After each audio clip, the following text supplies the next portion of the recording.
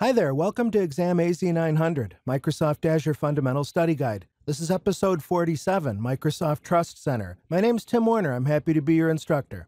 Today's skill in the AZ-900 Microsoft Azure Fundamentals objective domain starts with Describe Security, Privacy, Compliance, and Trust, passes through Describe Privacy, Compliance, and Data Protection Standards in Azure, and the specific skill today is Describe the Trust Center. timw.info/AZ900SG is where you can get an interactive table of contents. For this lesson and the next few, we're going to be reviewing some of the websites that Microsoft wants you to know for your AZ-900 certification success. Instead of slowing things down with slides, I'm going to present these websites strictly in demo, so let's get to it.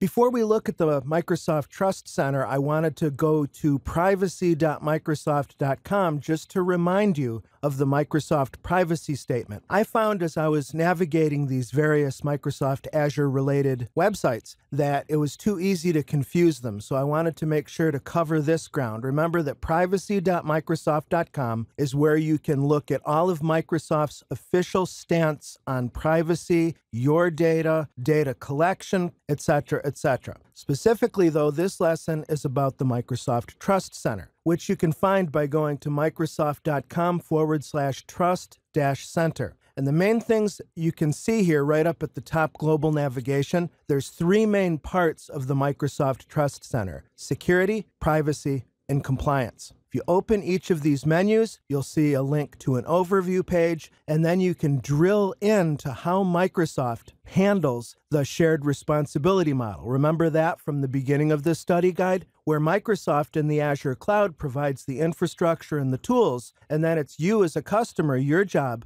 to use those tools to take care of the care and feeding of your application services and ultimately your data. You also can browse through the security menu to look at Azure-based security products, information for Microsoft partners. Now, I keep mentioning Azure. Note that this isn't the Azure Trust Center, it's the Microsoft Trust Center. So it's a one-stop shop. If you're interested in learning more about how Microsoft gives assurance on security, privacy, and compliance, this is where you want to go. Speaking of which, we've got a privacy menu here, and this is why I wanted to make sure you remembered the privacy statement, which is a different site from the Microsoft Trust Center. There is overlap, of course. You can read Microsoft's attitude and policies regarding privacy, and then there's data management, info on how Microsoft products and services support GDPR regulations, and then there's resources. Lastly, under compliance, this is where you can go to read about how Microsoft products, and specifically in Azure, lines up with the various regulations and certifications available in the world. For instance, if we come down to compliance offerings, we can see all of the attestations depending upon what product you're talking about, whether it's the Azure Global Public Cloud or the Government Cloud, industry and regional compliance patterns, and you can read specifically of Microsoft's attestations of each of those compliance offerings.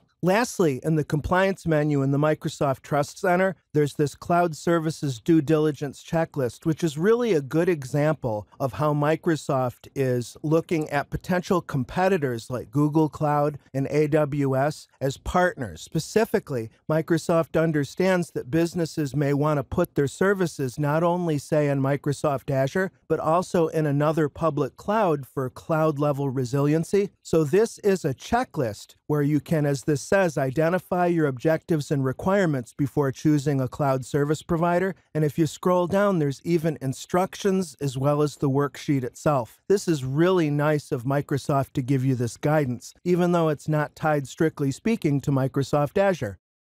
Learning resources, number one, to go to the Microsoft Trust Center, go to timw.info/MTC1. And if you're looking for a third-party review of how to use Microsoft Trust Center, the Windows Club has a pretty good blog post, timw.info/MTC2.